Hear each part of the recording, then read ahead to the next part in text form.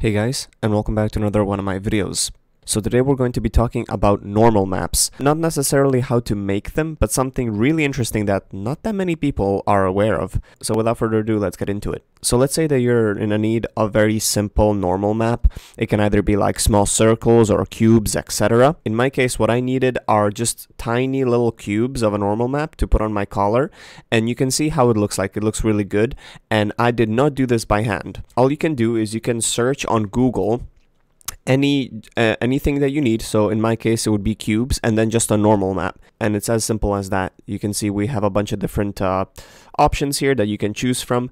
Now of course this may not work all the time. Sometimes you're not going to find the normal map, like the exact one that you need, but this is a really cool thing because I did not know that you can just, search on Google any just basic normal maps and that you can download them from here. Now, when you have your desired normal map, how do you actually apply it to your avatar? How do you make it look good? So what I did, in my case, I used Krita. It's a simple drawing program. I'll leave the link in the description. And all you would do is you would go in Unity and grab the textures of the thing that you're trying to make the normal map for. So in my case, it would be the collar. And all you would do is you would drag in the normal map as a new layer. You would use this tool here to basically bring it down. And what you would do here is, you can see I need to align these with these cubes here. So I'm going to make the opacity a little bit smaller just so I can perfectly align these and resize them to their proper height. And you may need to stretch it a bit as well. Now you can see that the normal map aligns with my collar.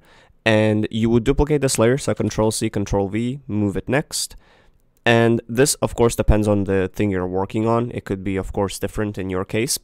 And after you finished, after you're happy with your normal map, you're going to hide the layer behind, so you're only left with the normal map.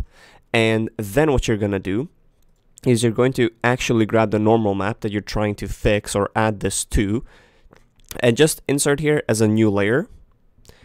And now as you can see that the thing that we did overlapped it on the actual normal map of the avatar. And once you just imply that in Unity, as you can see, we have those little cubes.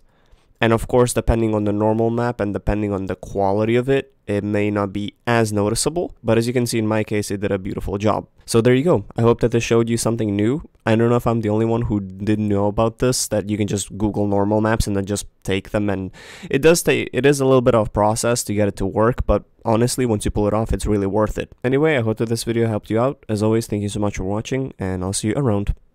Peace.